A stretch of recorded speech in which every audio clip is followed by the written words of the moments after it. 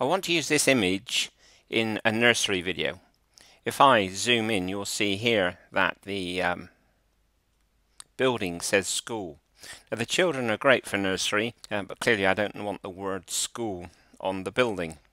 So what I will do is I will zoom in on the nursery building, and I will use the select tool, which is this one here, and I will click each letter. In fact, I'll zoom in a little bit more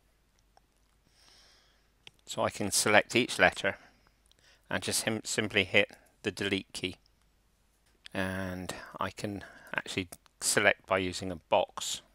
Oops. If I make a mistake, just hit the Control Z key and that will undo it.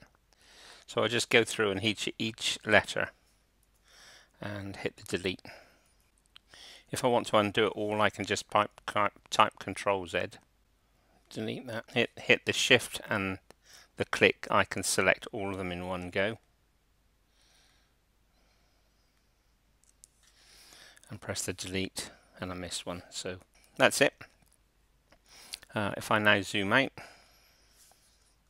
press Shift and the zoom, there is the school ready to save, and all I need to do is File, Save As, and make sure I have selected an SVG. So I want plain SVG, and now I can call that nursery.svg, and there it is. Press return, and there's my